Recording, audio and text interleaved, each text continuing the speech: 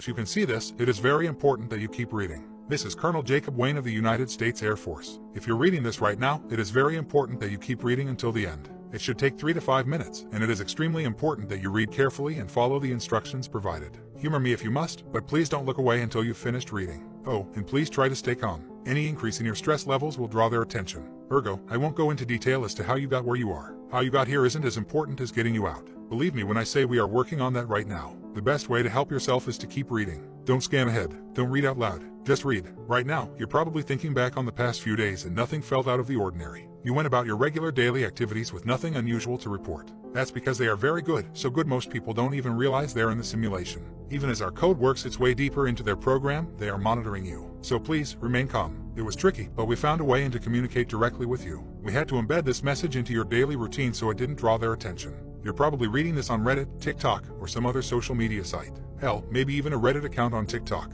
Might even be in an email forward or a book, we don't know. We can't control how the message gets to you, we only know that you are receiving it. Subliminally, as your eyes are passing over these words, a code is being uploaded into your brain. Think of it as a computer virus, or in this case, an antivirus. Your brain is an organic computer, and they exploited that. They hacked right into your subconscious mind and overrode it with their simulation code. That's how they got in, and that's why everything appears normal. You might think that you're going about your daily life, but in reality you're strapped to a table with tubes sticking out of your body. Now that the code is uploading, you may begin to feel some sensations. For example, one ear might feel slightly warmer than the other. You might even feel an itch or tickle. Don't scratch, just let it be. Ignore the dull background hum you might hear as well. That's their program. If they catch on before our code has time to work, they will abort the simulation. If that happens, you will be lost to us forever. Oh, and don't be alarmed, but by now they realize we are in their system. You may notice some small changes, specifically a slight shortness of breath or that you have to control your breathing manually. This is normal. We know from other communication attempts that whenever they discover a code break-in, the first system they power down is the one controlling your breathing. Thankfully, even in the simulation you are capable of breathing manually. Try it. Breathe in,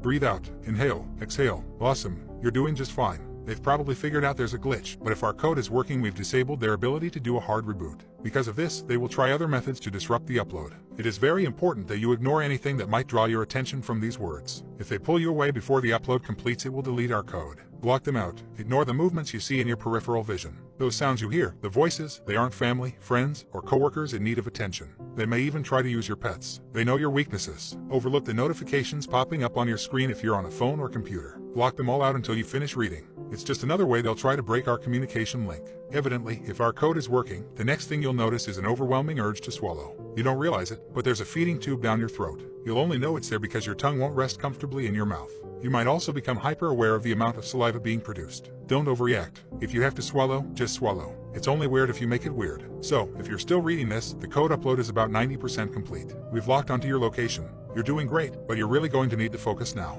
Once the upload is complete, there will be instructions you will need to follow to exit the simulation. That is, if you followed the instructions and haven't looked away. Complicating matters is the fact that they now know we're here, and they know what we're doing. Their attempts to divert your attention through the simulation proved unsuccessful, so now they're going to use your body's systems against you. They are in your brain. They want you to blink. Don't blink. Your life depends on keeping your eyes open. Almost there. Just a few paragraphs more until the code upload is complete. Don't scan down or up, just keep reading. I got you this far. Stay with me. Eyes open, eyes front, keep them locked on the screen. Please focus. I don't want to lose you. I've lost so many already. Ignore it all. Block everything out. Ignore the tickle on your scalp and the itch on your arm. That's them, attempting a manual override. Don't give up now, you've made it this far. Fight it. You're almost there. Just follow the instructions below and we can get you out. Embedded in this text are the steps you need to follow to unplug from the simulation. If we did this correctly, the first letter of each bold and italicized word will tell you what you need to do. Don't look yet. The upload still needs to finish. I hope you didn't look. Upload complete. We've done everything we can on this end. See you on the other side.